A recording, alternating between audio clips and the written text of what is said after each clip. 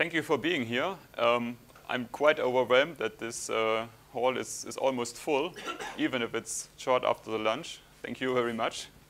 I'm Marc Kleine-Budde. I'm with Pengutronix, and I will tell you something about how to boot an embedded system, an ARM system here, from ROM code to Userspace. And in this boot process, every single stage will be verified so that we can be sure after we've booted completely into the user space that we have an untampered system that nobody has done anything about with.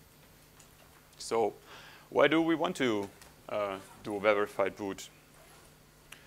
Because the Linux system the Linux ecosystem is big. There are a lot of targets on the internet, a lot of systems that are very attractive for hacking.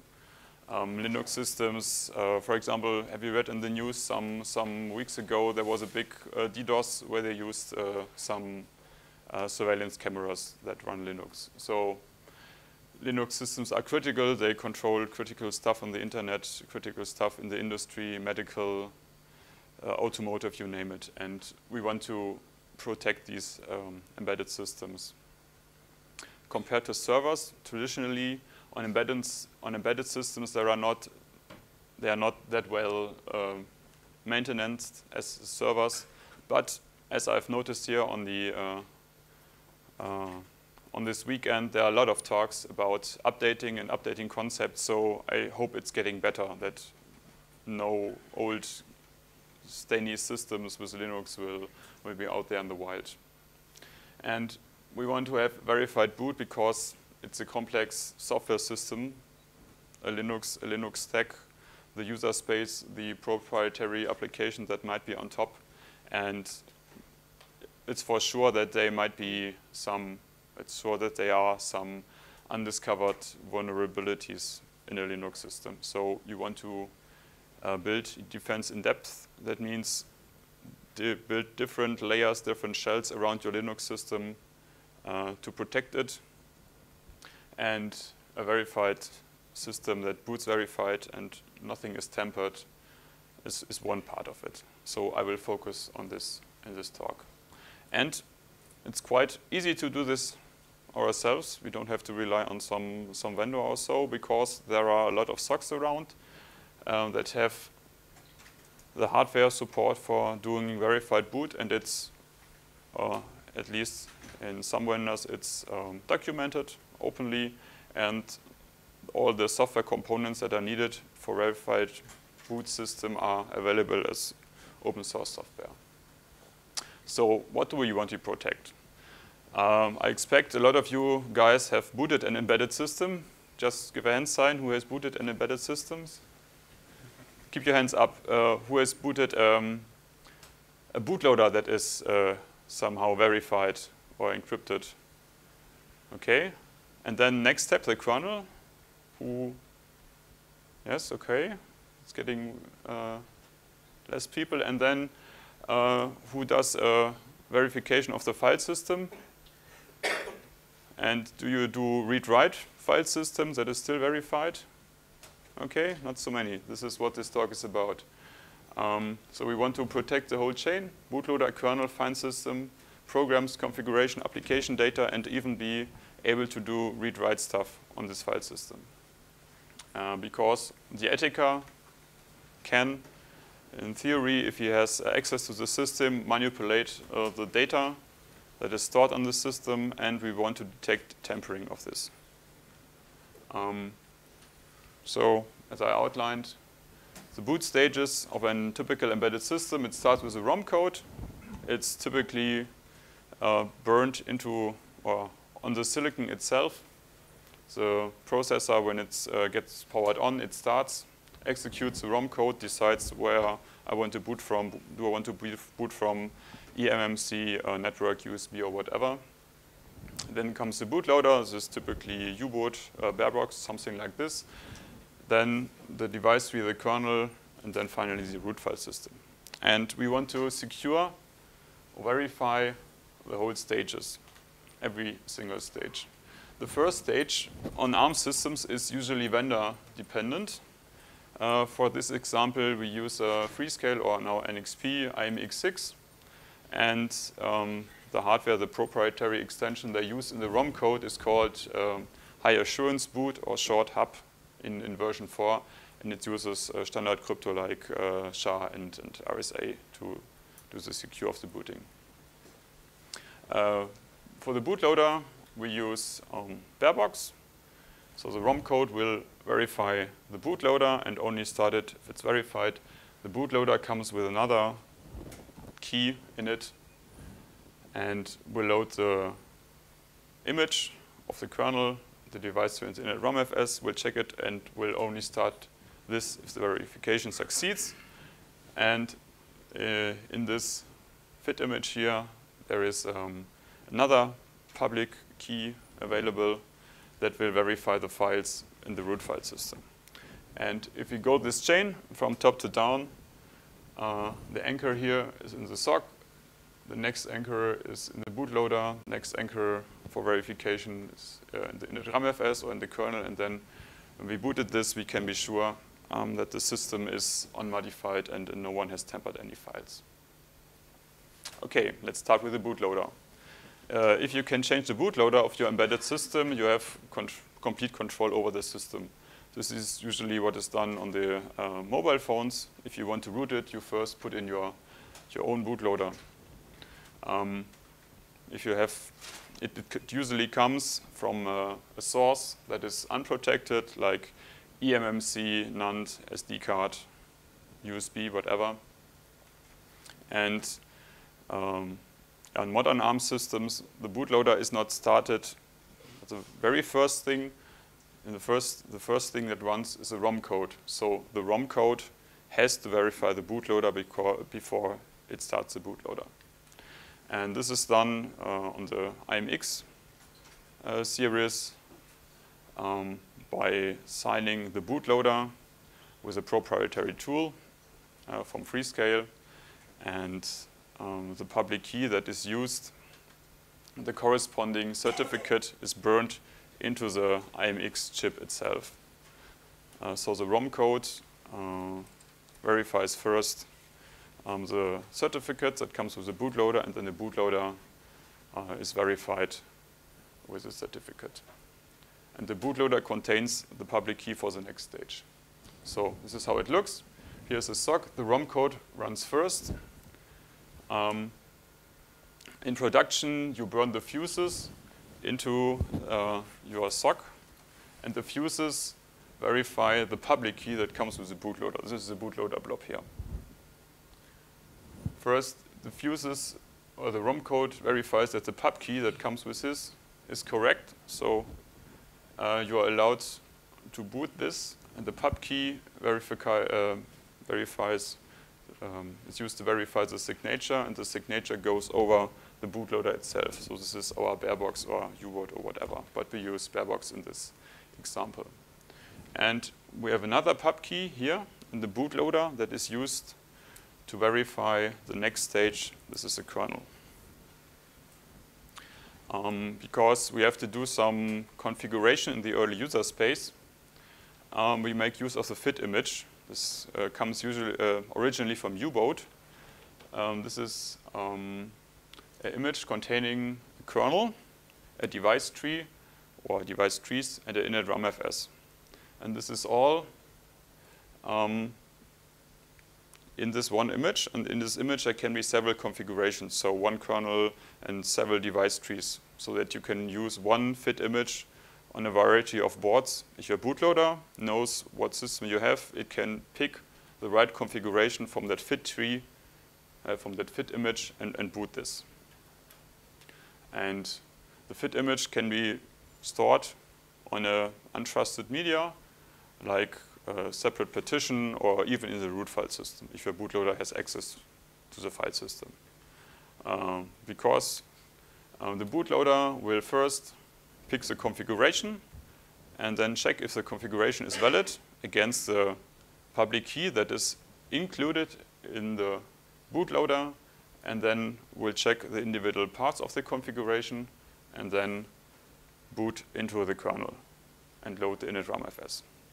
And the kernel contains the next public key, the key that is used for the root file system.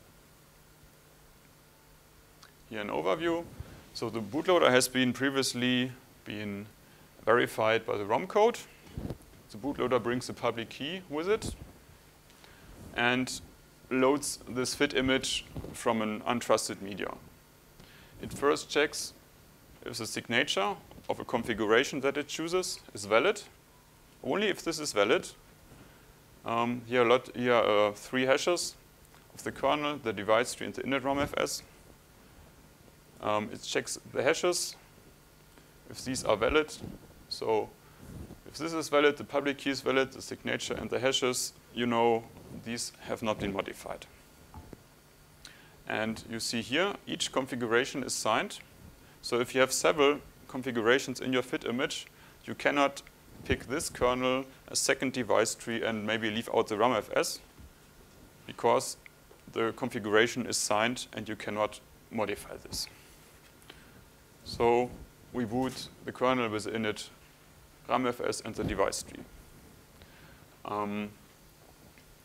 Then the kernel comes up. The init ROM-FS configures the early parts and starts the crypto stuff in the kernel. We want to secure each individual file of the root file system, so you can later in the next step do a read-write mount of it. The root file system needs to be or needs support for extended attributes to store some signatures. In this example, we use ext4. For a customer, we used UBIFS. So if you have a flash chip, a naked NAND chip with UB and UBIFS, you can use it, or you have a block media or eMMC that is represented as a block media, you can make use of ext4.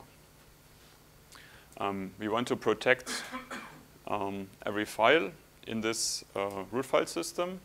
So what we do, we make use of the integrity measurement architecture, IMA, of the kernel. This is mainline in the meantime.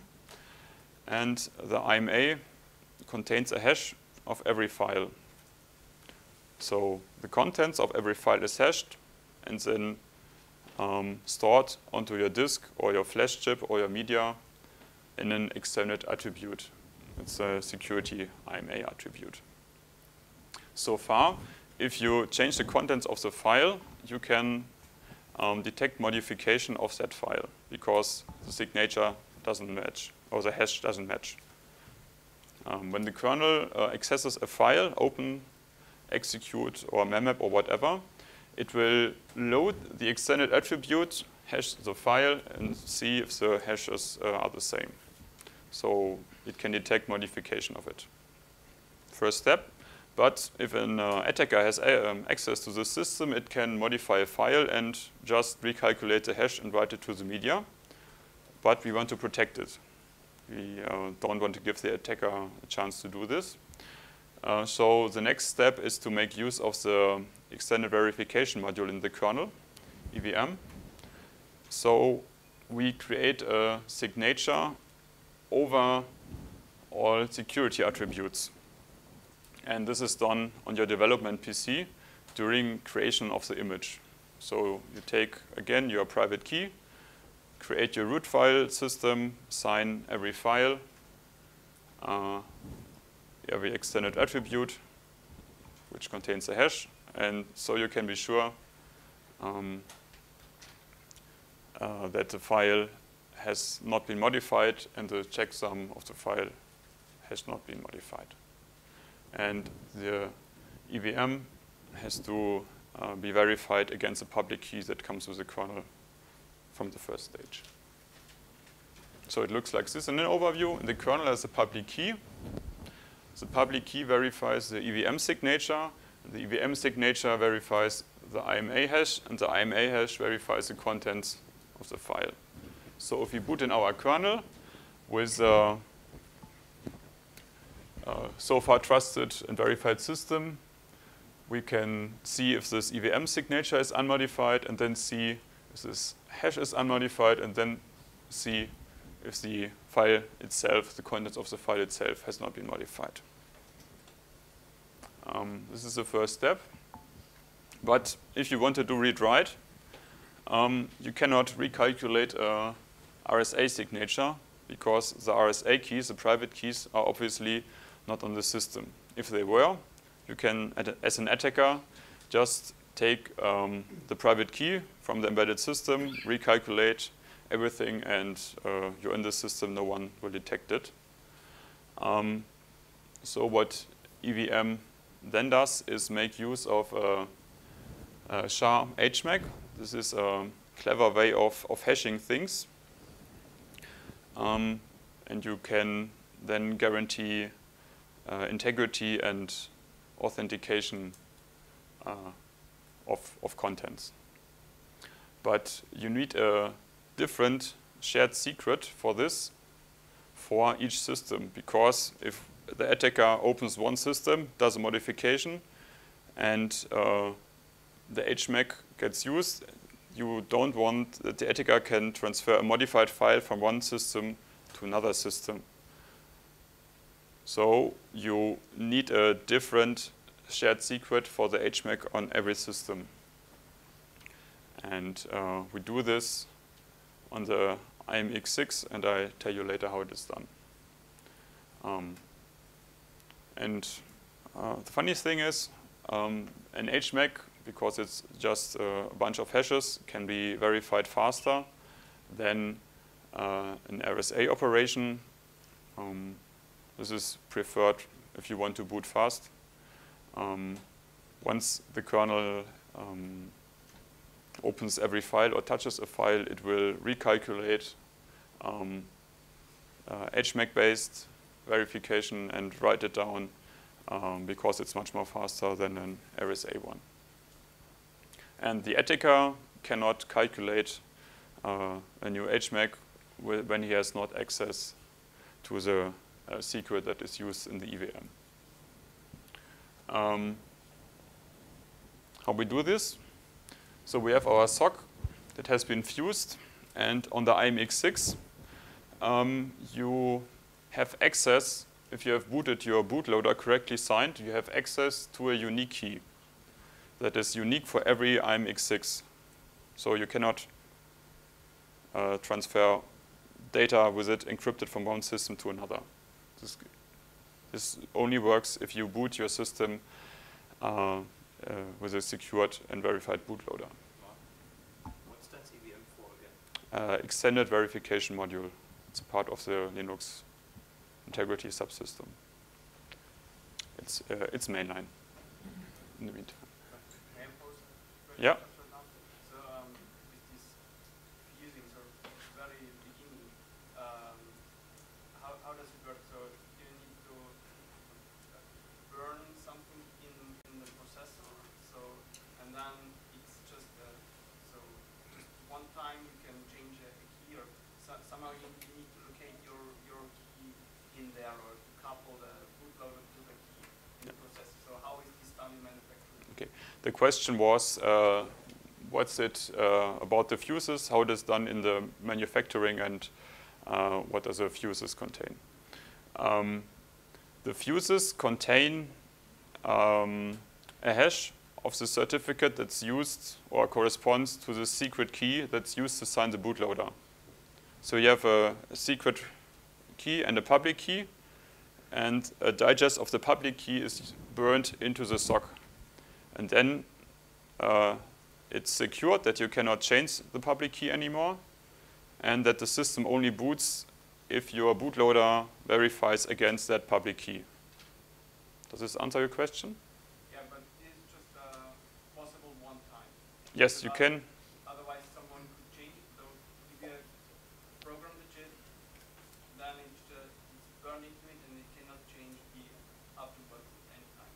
The question was if you can change the fuses. You can only burn the fuses from 1 to 0 or 0 to 1 or whatever, I'm not sure. But you can only do it once. And then you even have another fuse to disallow the burning of more fuses. So you cannot change the remaining bits that can be possibly be flipped.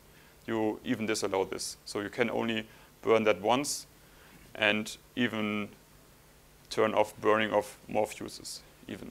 And this is done in the production of your board in the first steps of testing, or you can even automate this in the bootloader.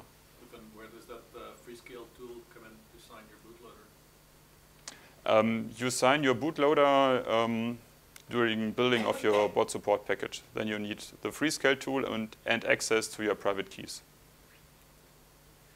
And then you burn fuses. You can burn the fuses whenever you want. You can, after you've created a public-private key pair, you create a digest of the public key and burn this into your SOC. So this is no material that needs to be secured. Only the private key has to be secured. What's going into the fuses is just a public key or digest of a public key.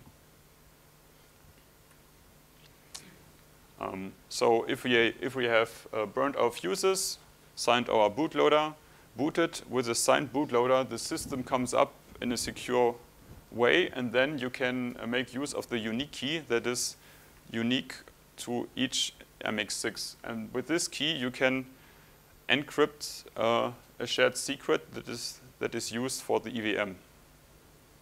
And this is stored somewhere on your media.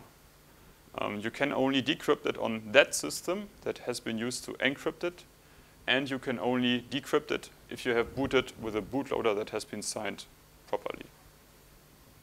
So your system comes up in your bootloader. System is secure, and you have access to this unique key. You can take the blob, and in a DRAMFS, you can decrypt the blob, have access to this EVM secret. This EVM secret just stays into the kernel.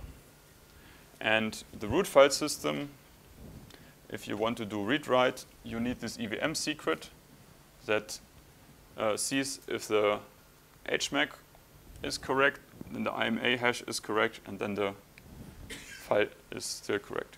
Yeah. One question: how do you secure this blob? The blob is, the question was, how do you secure the blob? The blob is encrypted with a unique key, and the key is unique to one special IMX. You have only access to this if you have booted with a bootloader that has been signed. Yes, but as you've said a bit earlier, at, let's say, first access after provisioning, then all the signatures are replaced with HMAC. So if I replace this blob to something, then I can modify it. The question was if you can modify the system if you have replaced the blob. You cannot decrypt the blob, or if you just use some random data for the blob, you cannot encrypt it, because you can only encrypt it with a unique key. Yeah, but my question was because at the first boot, you replace the original we replace signature, these. RSA signature with HMAC. Yes. So if attacker is somehow able to, let's say, reset the file system to the state that there is still the RSA, then he probably will be somehow able to modify this blob so it gets encrypted again and a different... You create the blob in your factory. And you only can create the blob if you have a bootloader that has been booted on a secured system. So there needs to be a bug in the bootloader or somewhere else that you have access so and can... It's inside bootloader, yes? Blob. Or is it generated? Or It's generated in the bootloader and then written somewhere. And you cannot recreate it without having a secure system. So you cannot just boot over USB, then you cannot write the blob because you have not access to this unique key. This is only available if you're on a secure system. Okay. So I have to be aware of the ciphertext attack because if you don't secure the blob in with your bootloader or something like that, and secure it with the RSA and the hash, because I can change it, then I can try to use the ciphertext attack to modify the blob to fit the IBM sequence. I've modified it. So you have to secure it. The question was how the block is secured, or is it secured? Yes, the blob is secured by the crypto engine of the IMX. No, it does not. Let's say the other way around. So it's encrypted by the unique key. That's okay.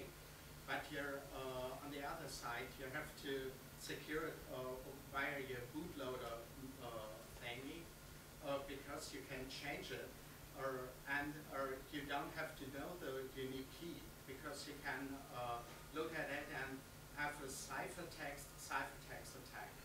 So there are some possibilities. So you need to secure it. It is secured. You can only access it if you have.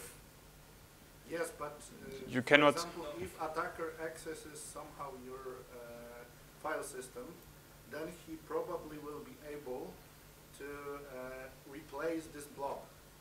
Okay, whether it's you cannot recreate the blob. That is no, but you can replace it with some special blob of your own. No, because the blob itself is encrypted with a unique key. Yes, but okay. So what you do? It's not a blob. It's not a RSA. It's not a AES encryption. It's more complicated. Okay, so my question is, okay, you have this blob, and then what you do is you constantly replace this blob. Then it gets decrypted each time you boot. No. It's not secure. It's not. It is secured by the hardware crypto. It's verified somehow. It's yes. signed by some mechanism or not. It's that was my question. Is the blob? The blob itself is. Is it cryptographically signed like the bootloader? I think it uses an HMAC that runs with a. No, I can help you to answer this question.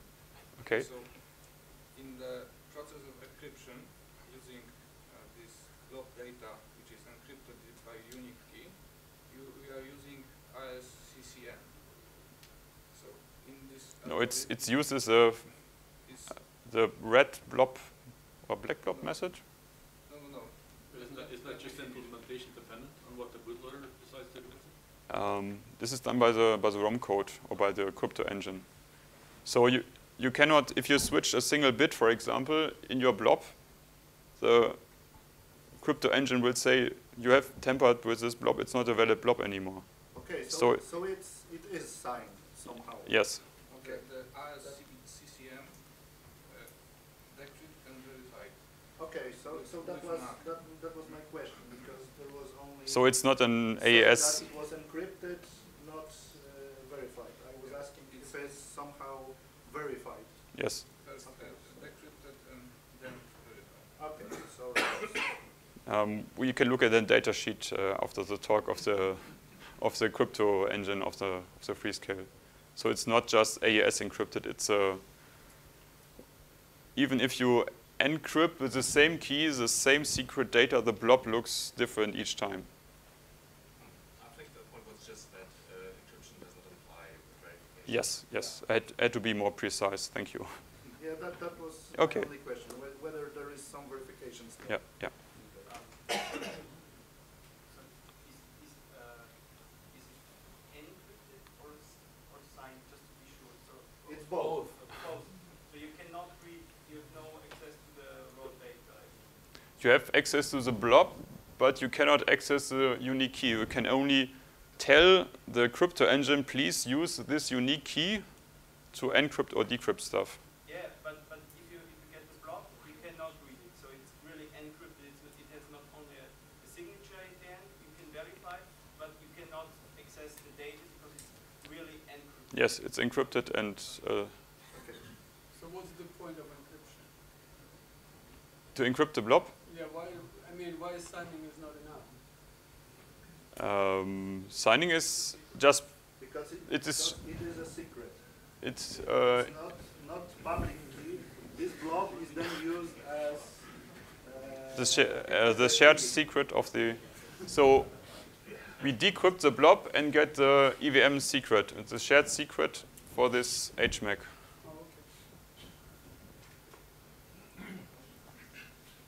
My application is hacked. It can write data to the file system. Yes. So then the hacked application has written its attack to the file system, and afterwards the whole system will boot happily up and execute all Yes, this. this mainly protects against offline modification. So programming properly your application on doing user space hardening is a different aspect of the defense in depth. But if you have physical access to the system, you usually just replace your bootloader and are happy. And you can store secret data with this properly. One question, when is this block created? Is it created by the bootloader when it first boots after the fuses have been burned? Or? Yes, with making use of a hardware random generator, hardware random number generator. And it's done in the factory still, so.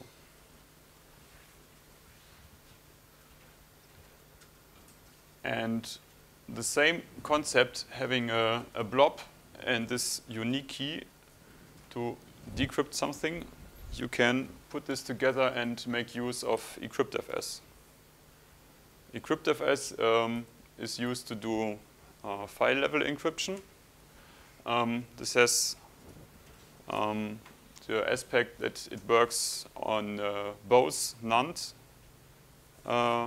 storage, naked NAND with UB and UBIFS, as well as on block devices, because it works layer in an upper layer when it's working with the files. So every file in the encrypted system, in the encrypted file system corresponds to a file in the unencrypted, to the lower file system.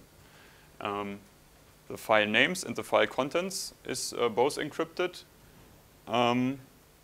But the directory layout and the permissions, they are in clear text. And this requires two different shared secrets for each system because of the same aspects with a HMAC. You don't want to transfer encrypted data from one system to another. And IMA and EVM is not needed because we use, or the eCryptFS uses AES in Gallo counter mode, where you have both integrity and encryption in one thing. So this almost looks the same as the fuses, the unique key, a different blob. This creates your eCryptFS, a eCryptFS secret. Then the eCryptFS does the AES of the files in the unencrypted file system, and this generates you on a subtree your encrypted files. And you can, for example, store your proprietary application, your configuration, or your database or whatever, or even secret keys that you don't want to have in your system lying around.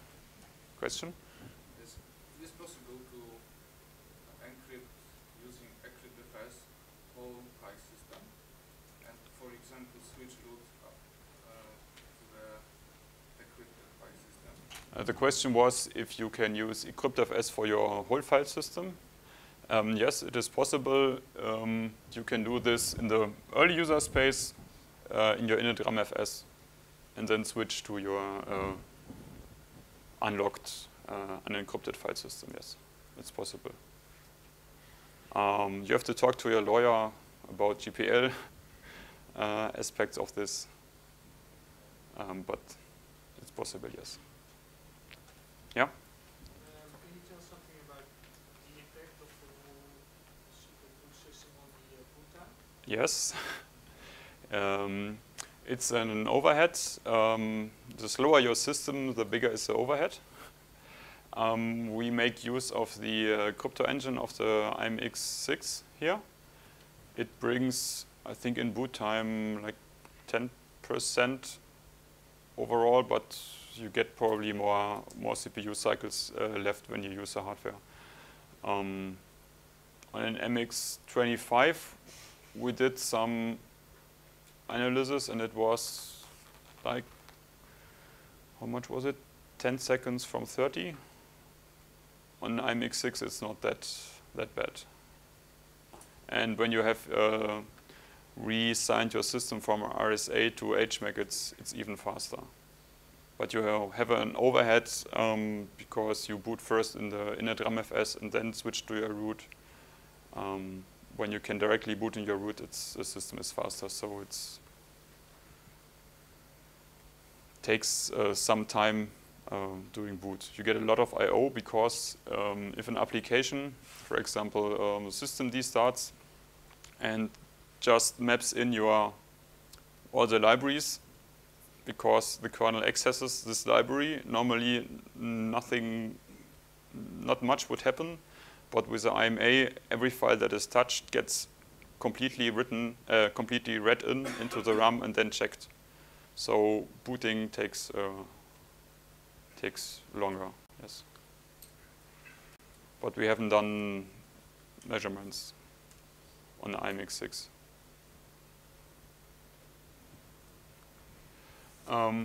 No, I want to show you how it's working on this system here. And here I have my riot board. Hope it's big enough, everybody can see. And I just plug it in. And for simplicity, I've put these blobs just here in the environment of the system. And I can boot it. It boots the system, and what we see here, this is now the init RAMFS, and the blobs are read and put into the kernel for decoding. And then here we configure the IMA and EVM. So we say, please measure this, don't measure this FS, don't measure debug FS, so don't check security attributes on all the file systems that are exported by the kernel. And then we say at the end, please appraise and measure, so check everything, and if a signature doesn't match, please do not allow access to the file.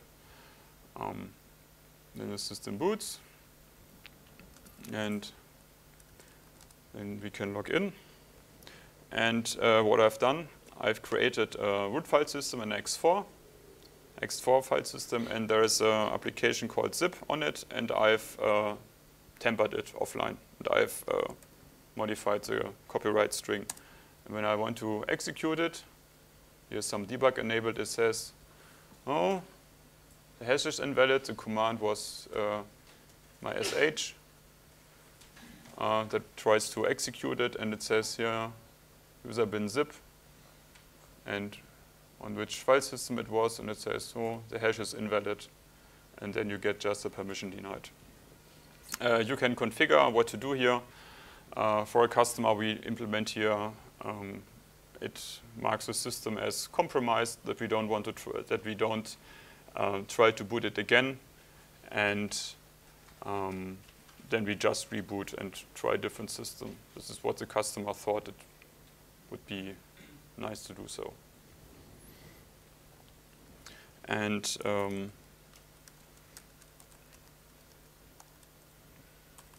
here's a mounted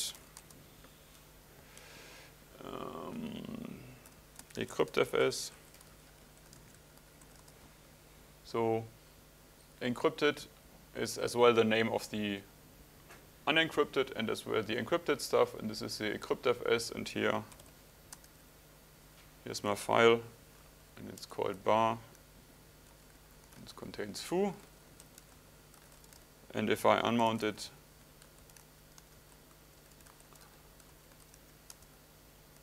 here's the file. The content is bigger because there's private keys. There's some, I'm not sure what's in there. It's standard encryptFS stuff. It gets blown up to somehow you cannot get to the original file size to the byte. The file name itself is encrypted and the contents as well.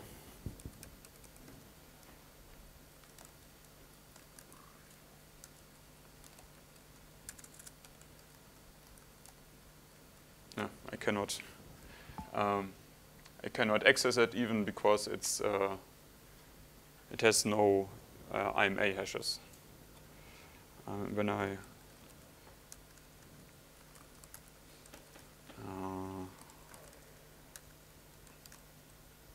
encrypted, let's see if we can start it again.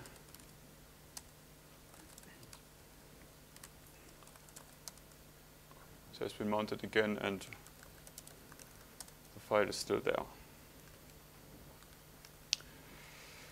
Yeah, that's so far for the demo. Now it's up to you. You can try it yourself. Get an IMX28. It should basically work on this. On the IMX53, it should work. Or get a QBox or a write board. This is the one I used here. And try to get it yourself working. For a customer, we have it working on an MX25 and an MX26. MX28 is, they decided to not do it. Maybe it comes back again. The bootloader we used is just normal barebox, current version. Maybe the maintainer has released another one because it's already 2016-10, maybe. It's all mainline. You just have to tell the barebox that your bootloader should be signed. And you need to download the proprietary Freescale tools to do the actual signing. The kernel is a 4.0 with some patches on it. And for offline signing of the image, I used E2FS procs plus patches for the ext4 and IMA EVM utils. These are the tools, and you need some patches for these too.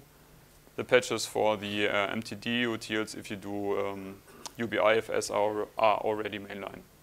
And all this stuff is integrated with PTXDist, but you can do it with your own root file, with your own board support package generator like Yocto, or all the components are freely available.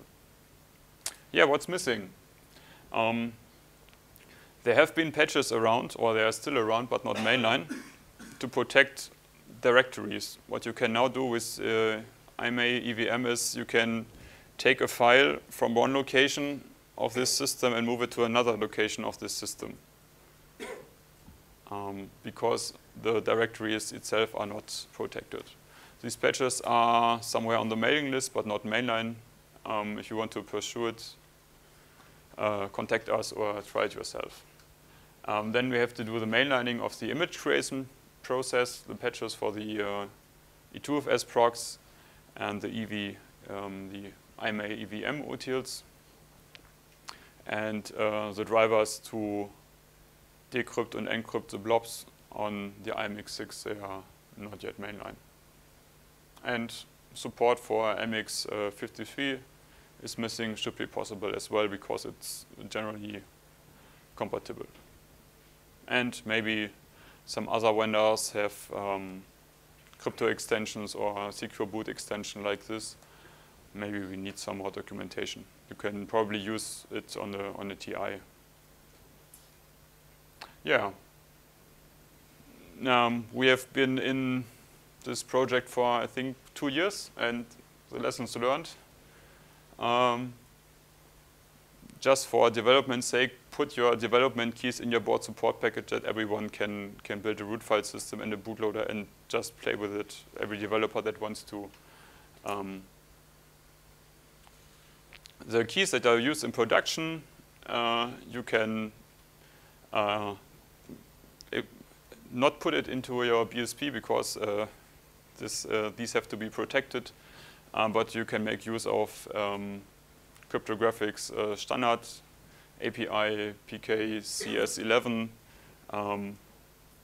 that all the tools can use to read them. You can put them on a smart card or even on a hardware security model that's somewhere on the network, or make use of some vendors that do that have software hardware security models that you can access over the internet with complicated schemes or whatever.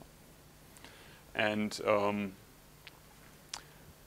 what's really handy for development is that you have some packages in 2 configurations. For example, the bootloader.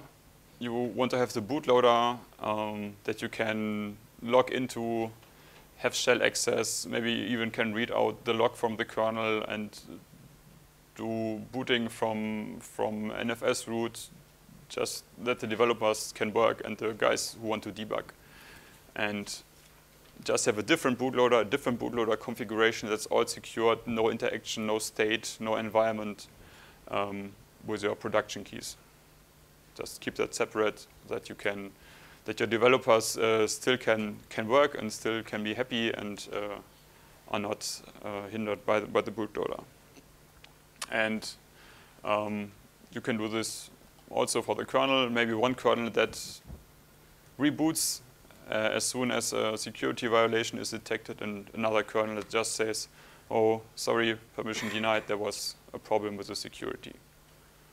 And during integration, what turned out to be really good is that we regularly turned for every release some of the security features on, just step by step, just increase the security level of the BSP that was used by our customers. And because once activated, when you get a field return, it's really a pain in the ass to debug these. You have to keep this in mind. It's really makes no fun if the system is all locked down and you cannot access it anymore. And what we've seen that UBIFS with EMA and EVM, it really doesn't like when you have sudden power loss. If your customer says, "Oh, my clients, they just turn off the power, UBIFS in read-write mode," it doesn't like it. Maybe it's a bug in the old kernel in the 4.0. We have to do updates and tell our customers to do so. Yeah, that's it. Do you have any questions? Just curious that this fuse mechanism, I know about it, but it sounds a little bit like a poor man's TPM. Yes, it's an ARM system. Yeah. and when TPM was introduced, the chip vendor said, "Oh, it's just a few cents cost." So I would expect that some vendors also, let's say, at least consider. Maybe on the ARM 64 series that are more server-grade hardware, maybe they have integrated TPM there. You can still put a TPM on your board, but you wouldn't know about any board having a TPM chip on it. No ARM board. I'm just wondering why it never has made its way into the small system. Maybe. I have an ARM32 TI board that has a TPM on it. I was going to ask about TPM. Okay, yes. This IMA EVM was originally introduced with support for TPM.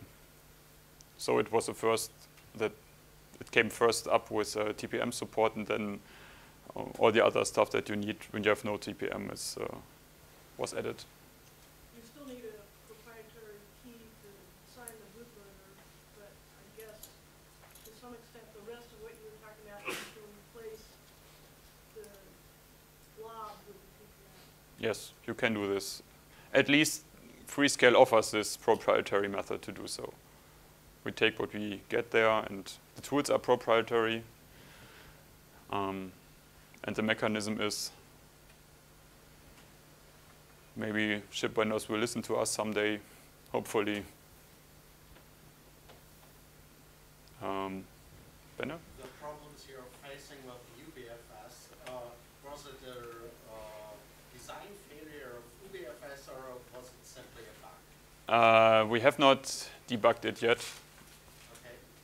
So the customer is very, let's say, cost sensitive, and therefore decided to use a naked NAND, not a managed NAND like eMMC. Then it would be some other's fault if the file system degrades on power loss. What's the question? The 10-second boot penalty you talked about, I guess it's dependent on the root, the size of the root file system. How big is the root file system? It's not dependent on the root file system. The delay because you only check the files that are used or opened or touched. So you can have a terabyte of root file system, but if you don't access the file, it's not checked.